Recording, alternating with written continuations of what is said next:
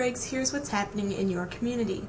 Swing into spring with Ebenezer Ridge's Spring Fashion Show tonight at 6 p.m. at the Ebenezer Ridge's campus, 13820 Community Drive.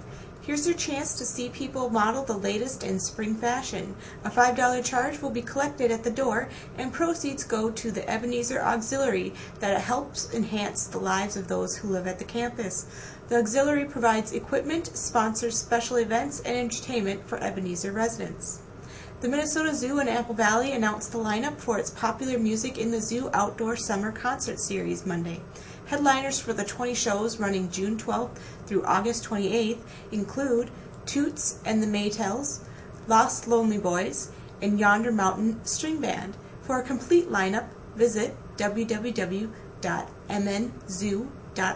Tickets go on sale to the general public May 18th through Ticketmaster and Electric Fetus stores.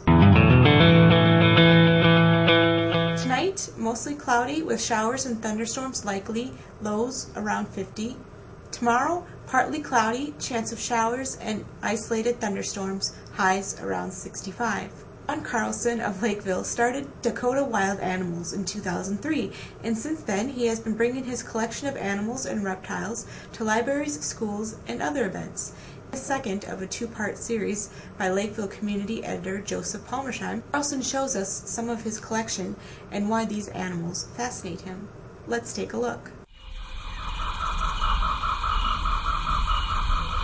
My name is John Carlson. I'm with Dakota Wild Animals.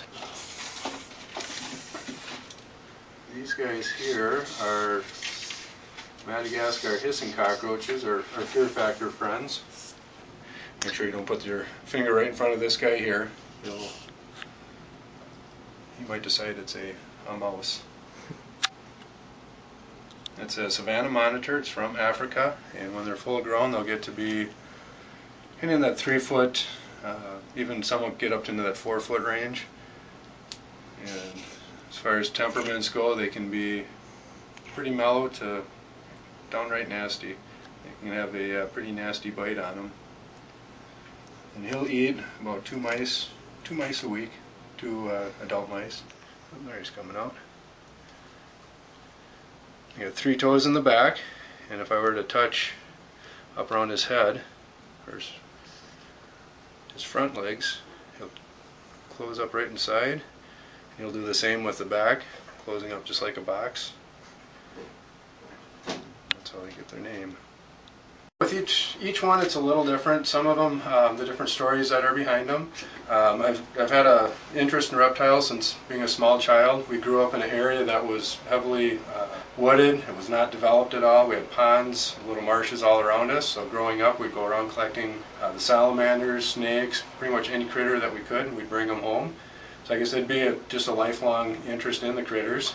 It's just been a really fun way to watch and observe, learn all about them.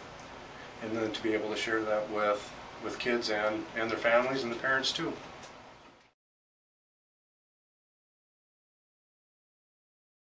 For Sun Current and Sun Newspapers, I'm Stephanie Briggs. Thanks for tuning in, and I'll see you tomorrow.